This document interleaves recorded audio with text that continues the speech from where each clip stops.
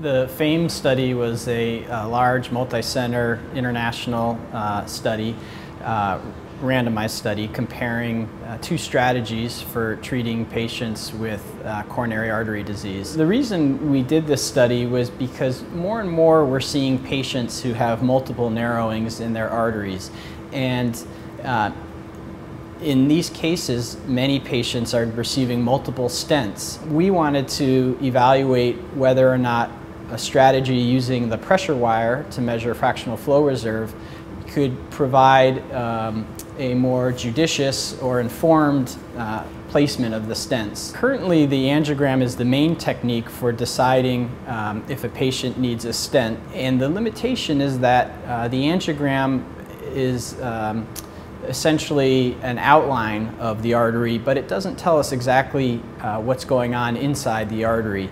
And at times the angiogram can be misleading, particularly when there's a 50 to 70% narrowing. Some of those are very significant and affecting the blood flow to the heart, whereas others have no impact on the blood flow. So this is an example of a coronary angiogram. We have our catheter shown here, and we're injecting contrast into the coronary arteries. This is one of the main coronary arteries, and this is what a normal vessel should look like, but up here you see a pinching or narrowing of that artery, and the angiogram suggests that it may be 50 to 60% narrowed. So in those cases, we will use a special wire that has a miniaturized pressure sensor near its tip, and that allows us to measure the pressure beyond the narrowing, and we compare it to the pressure in front of the narrowing. And that ratio is called the fractional flow reserve, or FFR. This is an example of a fractional flow reserve, or FFR measurement. And what you see here are two pressure tracings. The green tracing is the pressure recorded from the wire beyond the narrowing, and the red tracing is the pressure recorded from the catheter in front of the narrowing.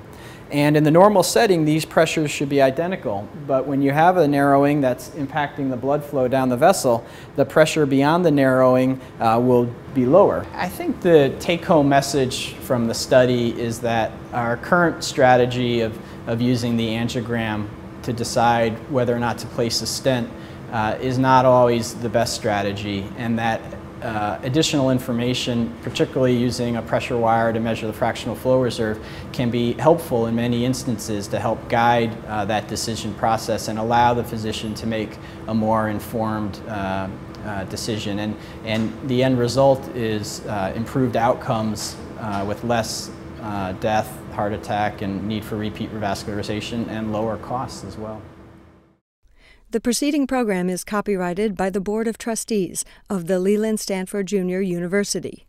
Please visit us at med.stanford.edu.